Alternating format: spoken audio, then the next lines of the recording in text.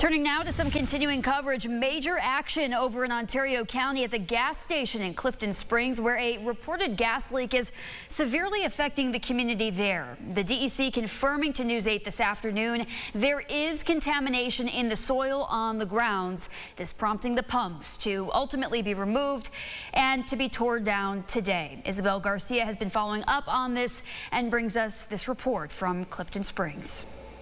The gas station at the corner of Kendall Street and West Main in Clifton Springs was taken down Wednesday afternoon by heavy equipment. This after a reported gas leak or spill of some sort. The DEC is still investigating exactly what happened here while action is being taken. Heavy machinery was used to remove the final frame of the gas station at Crosby's in Clifton Springs. The DEC says the soil is found to be contaminated around the pumps. Tests are being conducted by the fire department, Reed Petroleum, and the DEC continuously. Now, this is done using a photoionization detector, or PID, according to the DEC. Now, the timeline of the issue goes back to July 31st, when the premium tank failed a test, prompting that to be pumped out that same day.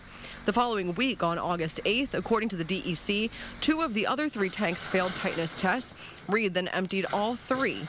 In a statement to News 8, the DEC says, quote, groundwater monitoring well testing shows no obvious evidence of new petroleum, only historically present material, end quote. I spoke with the mayor, Jim Keys, over the phone Wednesday afternoon about the updates. He tells me he is continuing to receive those from the DEC as the continuous monitors come in of the levels at the various locations. He also continues to plan to make any community resources available for community members that may have questions. For now, reporting in Clifton Springs, Isabel Garcia, News 8.